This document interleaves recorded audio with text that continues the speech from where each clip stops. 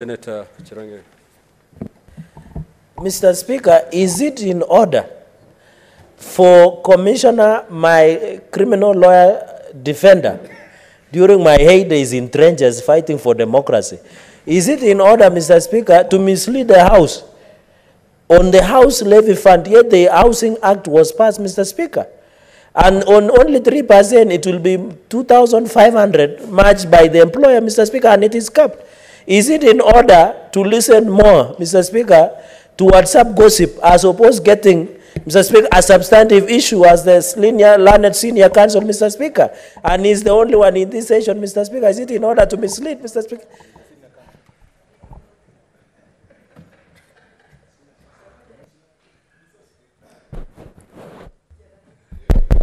Mr. Speaker, I wish Senator Cheralgei can be a good student who listens. And you should be a debater who also reads. You should read the 156 pages of the finance bill, and you will see that there is a proposal therein to tax Kenyans 3% in the name of housing tax. It is there. So it's not a matter of gossip. Tax, Mr. Speaker. And I want to tell Senator Cheralgei. What's your point of order, Cheralgei? You know, you can't raise a understanding order number 105, Mr. Speaker, on the statement of fact. Is it in order for the only learned senior counsel on the House, which we depend on this, to mislead all of us by saying 3% housing levy fund is a tax?